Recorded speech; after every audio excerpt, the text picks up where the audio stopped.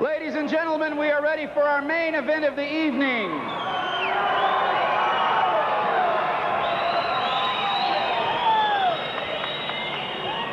Coors Super Fights for the International Sport Karate Association Heavyweight Championship of the World. In the blue corner, introducing from New Orleans, Louisiana. He weighs 191 pounds. He has a professional record of 38 wins, 8 losses, 19 of those wins by knockout. Will you welcome to Denver, Al the Comet Mims?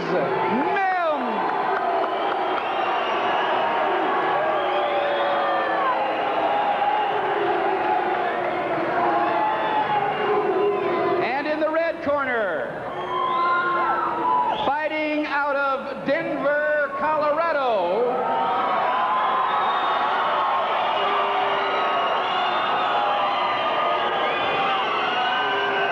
he weighs 194 pounds.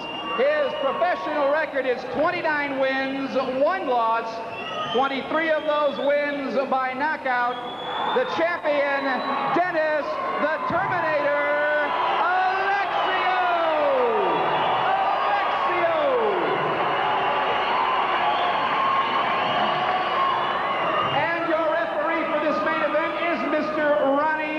Maestas. 8 minutes round. When I say break, we break clean. If anything besides the fighter's feet touch the ground, you must stop the attack. Let's have a good, clean fight, gentlemen. Good luck to both of you. We've had the instructions, and the fighters are ready to go. It'll be 12 rounds or less for the ISKA World Heavyweight Championship. Did you see the way Alexio came into the ring? Not only attired in after-dinner wear for a fighter with white tails. Dan, I want you to take a lesson from the way this guy dresses and learn something. I'll try to follow suit. Alexio in the white, the world champion of the cruiserweight and the heavyweight title. Only the heavyweight titles at stake here. Mims in the black fighting pants. Alexio taking that trademark kicks to the ribs. He often begins by attacking his opponents to the body. He's giving away at least 4 inches in height in this one, and so the body is a natural choice for target, Dan.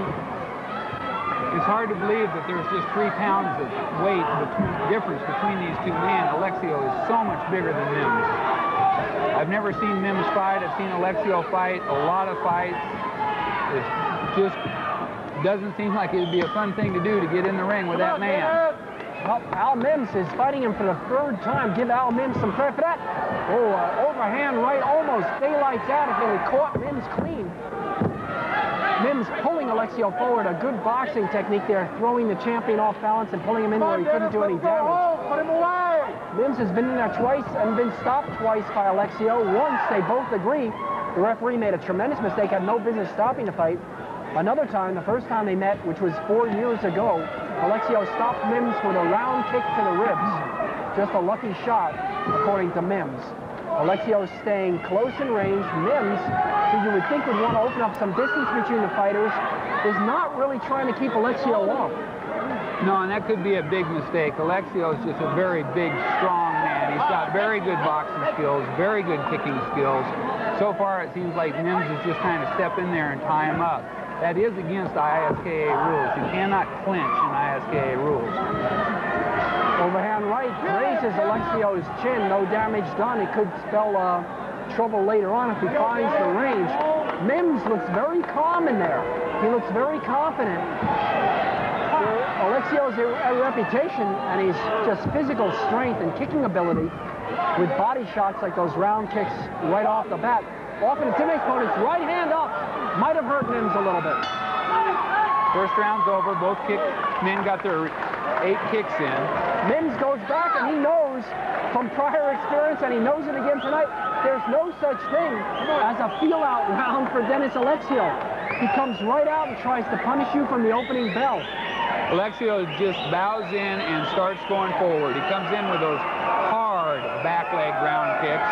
He's got excellent punching skills. He can knock you out with a foot or a hand. It doesn't much matter to him.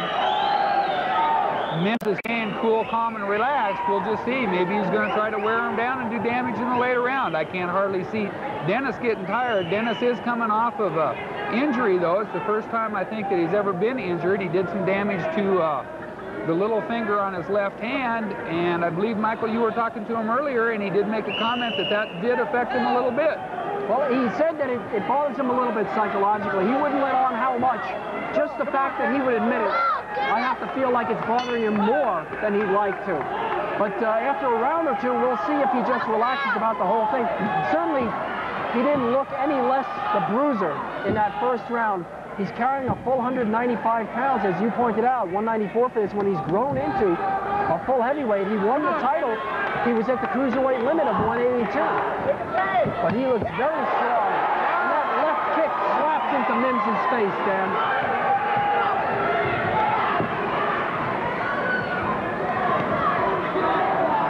Basically the same tempo as the first round. Mims is just kind of hanging in there and kind of tying him up and trying to wear him down maybe. Alexio's going after him. Mims started off with those front kicks to the body that weren't real effective, but were working well in keeping Dennis off of him. If he stayed with that straight line, he may be able to keep Dennis away and maybe get a good shot in. Alexio now controlling the pace behind that left lead kick as he sends Mims to the ropes 2 and 3 times in a row now. Mims fighting back with his hands. He's been a professional boxer, probably a better puncher than a kicker. He wouldn't talk strategy before the fight. Alexio already looking like the body shots are weakening Mims. Mims doesn't look as sharp as he did even in the first round. Right hand up. Oh! Round kick. He's out. He's out. He's not going to get up. He will not get up.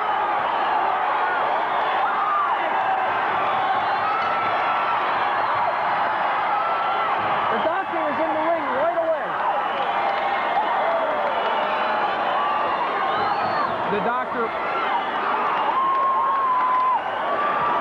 The doctor was sitting right there when the man dropped down. That was a beautiful kick to the head. And Mims was out cold the second it hit. We should see that again quickly here on the replay. All right, here it is. He'll step back and just as boom, there it was. You could see that both hands were down. You could not see it hit clearly, but you could see that it was just going right into the target. He was out cold before he ever hit the ground. When they go down slow, Dan, it's usually a sign of unconsciousness. It looked to me like maybe we can even see the replay of the action before that Alexio had hurt Mims. Right before that, Mims was stunned, and that's what opened him up for that devastating left round kick. Let's go back and see it again. He sets him up real good. Mims is kind of hanging in there. He makes the mistake of stepping back. Boom. There it is. Like I said with one of those earlier fights, you've got to keep your hands up at all times. Mims is not being easily revived. They've got the emergency squad in there with him. And it looks like his eyes are open, though. He's sitting up and he's actually talking. He's shaking hands now from a prone position with the world heavyweight champion, Dennis Alexio. Alexio has dominated the lighter weight classes, the light heavyweight, and now the cruiserweight class, a total of 8 title defenses. Now, winning his 3rd title, he has a devastating defense of the heavyweight crown. There's Alexio, and Will Edgington, his cut man. And Bob Carmichael, another cut man. He's got 2 cut men in the corner with him.